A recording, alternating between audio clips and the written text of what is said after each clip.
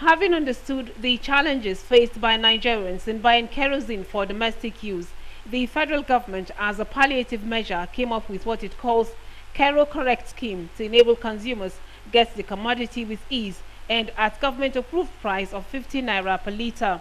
Flagging of the sale at the NNPC mega station in Maiduguri, team leader of the Kero Correct scheme for Borno and Yobe State, Abdurrahman Gege, stated that the scheme would be continuous. We are suffering because of this product, but we have it in abundance. By God's grace, this thing we started today will take us up to 2-3 months. Some residents of Maiduguri were appreciative of the efforts which they said, if sustained, will go a long way in reducing challenges associated with the kerosene distribution chain. We thank the government for assisting us with kerosene. We want more assistance because we have many problems in Maiduguri.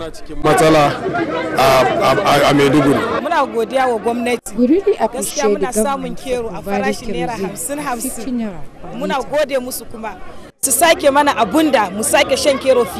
Under the Kero Correct scheme, each buyer is expected to get 25 litres from the NNPC mega station in Maiduguri. Lami Ali, NTA News.